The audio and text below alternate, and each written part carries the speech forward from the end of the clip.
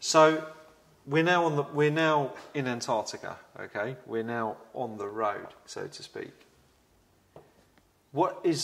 How is your skin, your grafted, fragile skin, going to cope with the conditions of the South Pole? This is why Greg's coming. I don't know. Yeah, this way, Mr. Surgeon himself. We don't know exactly. Okay. I can put my best guess. There's a divided field. Some surgeons and medical professionals, because this has never been done before. Right. They don't know how my skin will react, and a lot of them think negatively. Mm-hmm. And there's another trail of surgeons who think, like Greg, for instance, that it should be okay, and I think it will be okay as well. Mm. But the problem that my skin has is it doesn't have the same moisture control that yours does. You know, right. My skin is naturally dry in all environments, mm-hmm. and when the weather changes, even here, it gets really dry. Mm-hmm. Antarctica, of course, is the driest continent in the world. It's what a lot of people don't understand. Yep. So when you see pictures of explorers from any time, you see the lips are chapped and you see the scarring because the skin, there's no moisture. Mm-hmm. That will happen to me very quickly. Right.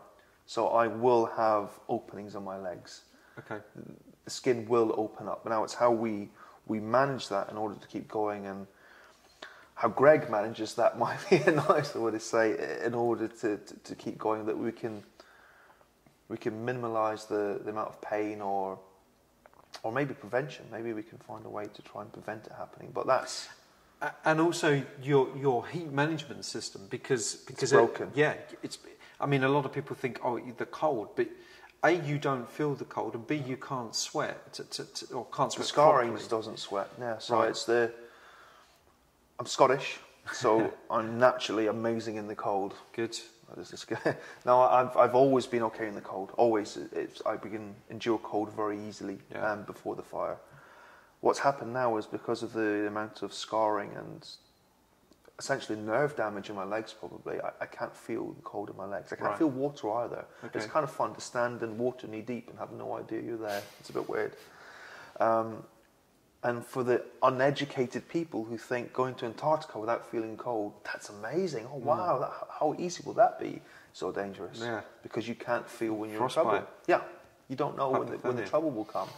So that has to be managed. We're not sure that there is a train of thought of maybe putting some heat sensors, thermometers on the skin, right, that we can monitor all the way. It's extra things to go wrong. That, and I don't like the idea of becoming a walking thermometer, and the hardness, the physical hardness is part of the thing that I'm looking forward to as well. Yeah. I'm not saying I don't want to be safe.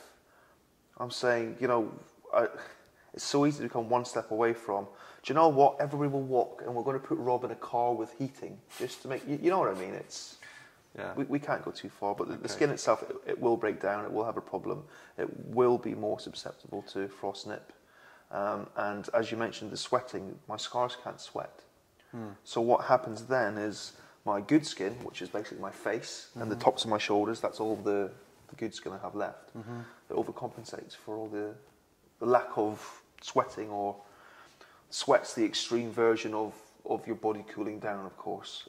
And my face will sweat quicker because naturally, where you would admit not even sweat, but a little bit of vapor through your scars, mine can. Right. Sweat in Antarctica is the worst thing that could happen, because the sweat will freeze almost instantly. Okay. And then you will get cold injury within your clothing system, because it's a worry. My biggest worry is my sweating. Okay. Personally, it would be a bit rubbish to go through all this fire and rebuilding and walking, and to go to Antarctica and lose my nose or something because I sweat. It would be, it's an extreme. I won't lose my nose, hopefully, but fear. That's my fear. Okay. But it can be managed, and we will manage it. Again, that's what Greg's for. Good. Poor Greg's got a big list.